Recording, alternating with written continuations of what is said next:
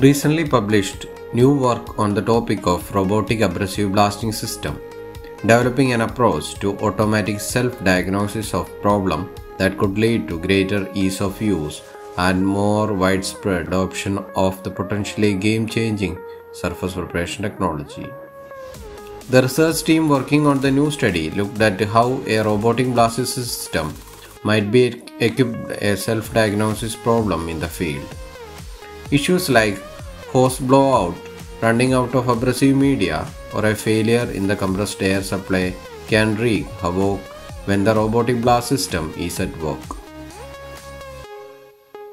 Because unlike a manned system wherein the blaster can stop the job immediately to address the problem, an autonomous system might not stop working, resulting in lost time and substrate that's not evenly blasted. The study they conducted looked at three approaches to detecting a fault in the robotic blast system: RGBD cameras, that is depth imaging, audio detection, and pressure transducers. RGBD imaging uses a visual indicator to show where the blasting is occurring and if a change can be detected in the processes, such as if blast media is no longer coming out of the nozzle and therefore it's not cleaning the substrate. Sound, the researchers explain, can be used to automatically detect changes in the blasting processes, such as if the system stops sending air and media through the nozzle, or if air continues but media stops. Pressure detection can't be used to differentiate between situations in which air and media are being pushed through the hose, but can be used to tell if the air has stopped and blasting has ceased for whatever reason. Each approach has some limits.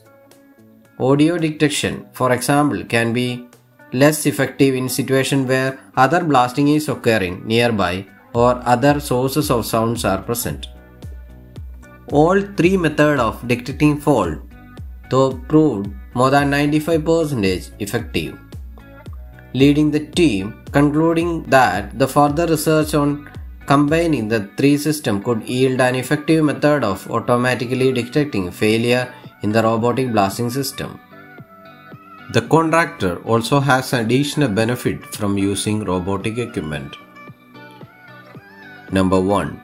Reduced exposure to hazardous condition or material in confined spaces. Number 2. Reduced cost of personal protective equipments due to reduced usage. Number 3. Reduced number of employees in confined spaces using ropes access equipment. Number 4. Improved surface cleanliness, consistency, and coating thickness control. 5. Fewer coating holiday occurs, resulting in less touch-up work. 6. Reduced blast media and coating material wastage. 7. Reduced fuel consumption due to faster production rate.